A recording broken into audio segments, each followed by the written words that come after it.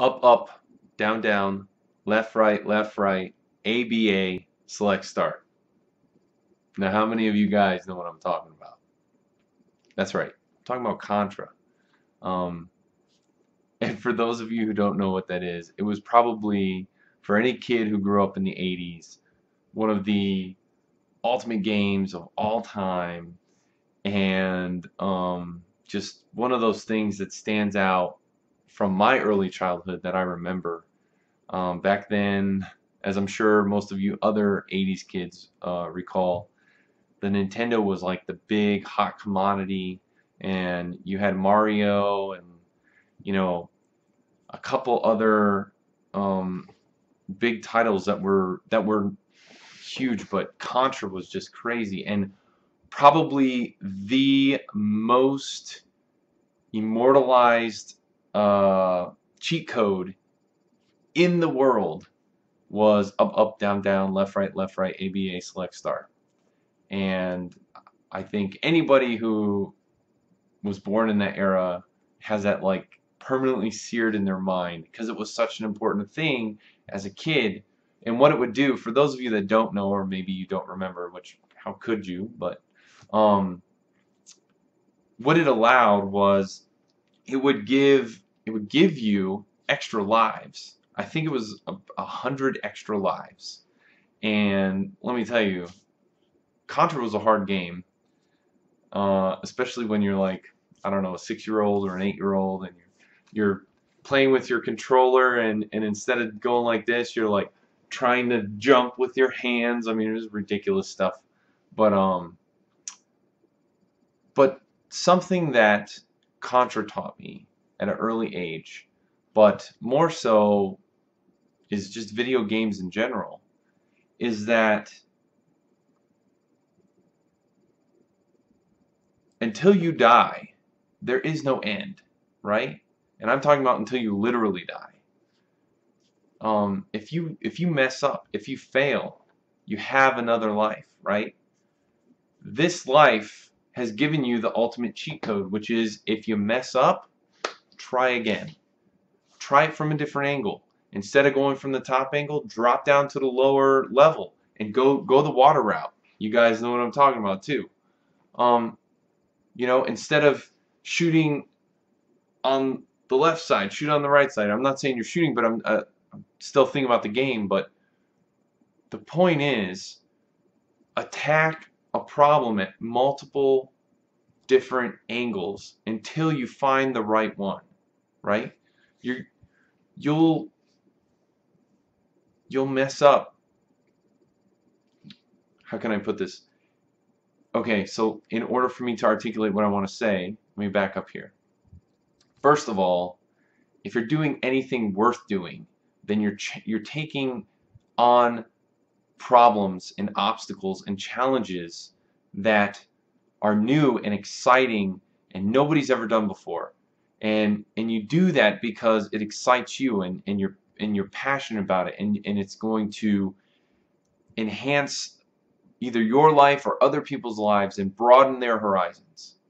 And whenever you take on a problem of that magnitude and that scope, yes, it's intimidating, it's scary, it's thrilling, it's exciting.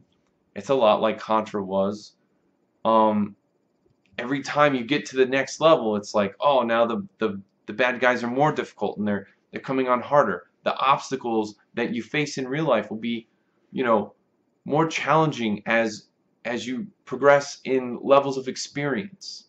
But the key is that if you fail, right? In the game, if you had died, if you fail, it's not the end of the world. You get another chance. And you get another chance, and you get another chance. The only time you really fail is when you put down the controller and say, that's it, I'm done, I'm too frustrated, I give up. And how many of you guys did that before? Even though you had the 100 extra lives, you got to one part in the game, and maybe it wasn't even Contra, it was some other game, right? You got to one part in the game, and you were like, that's it, I can't do this anymore. Another great one was, for me, another great video game that I can think of was the legendary, oh God, what was it called? Knights of the Old Republic by BioWare. It was like a game of the year, and one of the parts that killed me, like I tried so many times because I just had to get the weapon that you got at the end, was fighting Bendick Starkiller, right? You went through all of these different gladiators in the arena, and you get to him, and it's like, you know, death after death after death, until you finally find that one, you know, magic round where you're able to defeat him. And it might have taken me, I don't know, 50 tries, and you have no idea how frustrated I was. Same thing with at the end when you fight Revan's apprentice, Darth. Oh, this is gonna, oh man, all the Star Wars guys are gonna kill me now. It wasn't Bane, Darth. Oh my God. Now I feel bad because I pride myself as a Star Wars geek. Anyways, I got way off topic. The point is, you just don't stop, and eventually you will navigate the trail that gets you to the end goal. And the only time that you fail is if you quit, if you give up. If not, you have multiple lives. You have multiple turns to try and try again until you get it right. So, with that being said, is there something that's been frustrating you lately that you are, you know, you've kind of given up on? Maybe you wanted to be a musician, or maybe you wanted to create some new cool technology or an application for an iPhone or a smartphone, or maybe you want to become a politician. I don't know. Whatever it is, right? Did you just give up after one or two tries, or are you sticking it out? And for those of you that are sticking out, like, hang in there, man. It's not always going to be this tough. You'll find the way.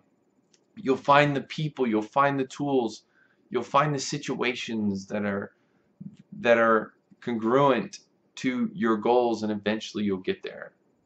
Just stay the course. Don't stop now. Anyways, I can't think of anything else right now.